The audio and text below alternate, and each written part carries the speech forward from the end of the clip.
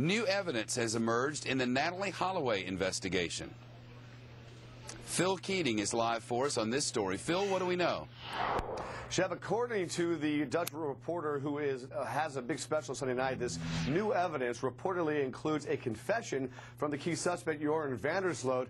All of this is a product from an independent investigation that this reporter claims, used hours and hours of hidden cameras, surveillance videotape, all of which he says breaks this case wide open and ultimately solves whatever happened to Natalie Holloway. I don't understand, though, the details of it. Who is this Peter R. de Vries?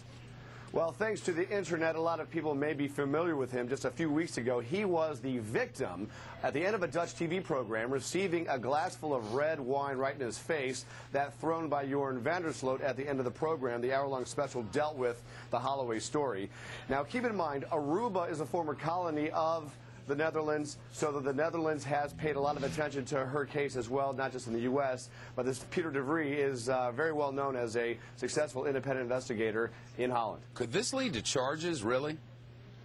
You know what? Everything's possible in this long and unsolved case. It really depends on what we find out Sunday night. More details about what's actually in the 90-minute special not being released. But Beth Twitty, Natalie Holloway's mother, she's over there with them right now. She'll be a part of the special. And according to de Vries, in the show, in the program, you will see the Aruba prosecutor watch some of this hidden camera video and say, wow, something to the effect of, wow, the truth can now be known and we can at least wrap up this case. Phil Keating, I'll say. Phil, thanks very much.